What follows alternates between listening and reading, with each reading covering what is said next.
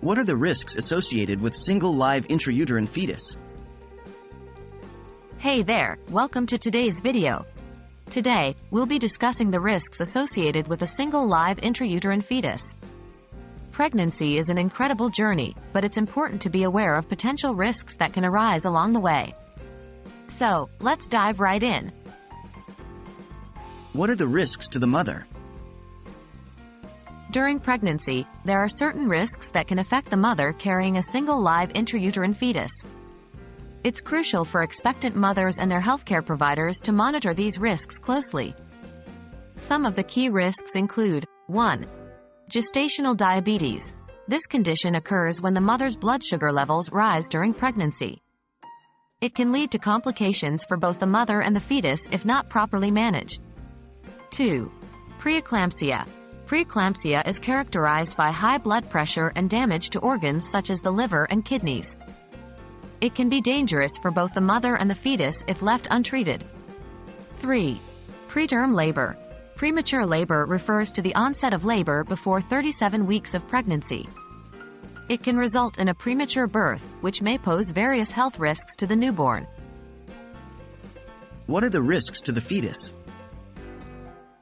While the risks to the mother are important to consider, let's not forget about the risks that can impact the single live intrauterine fetus.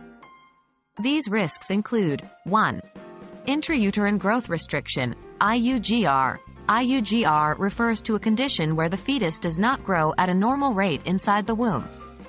It can be caused by various factors and may result in a low birth weight or other complications. 2. Congenital abnormalities. Some fetuses may develop structural or functional abnormalities during their development in the womb. These abnormalities can range from mild to severe and may require medical intervention after birth. 3. Stillbirth.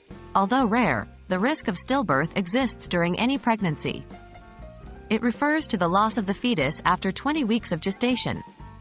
Factors such as placental problems, infections, or genetic conditions can contribute to stillbirth. How can these risks be managed?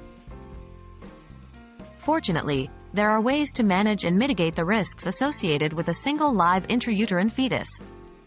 Prenatal care plays a crucial role in monitoring the health of both the mother and the fetus.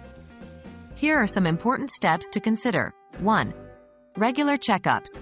Attending regular prenatal appointments allows healthcare providers to monitor the progress of the pregnancy, identify any potential risks early on, and take appropriate actions.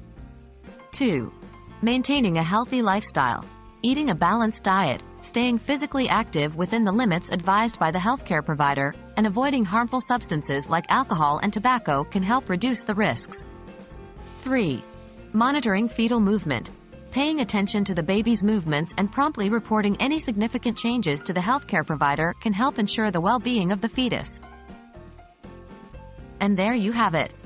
We've discussed the risks associated with a single live intrauterine fetus. It's essential to be aware of these risks and take the necessary steps to manage them.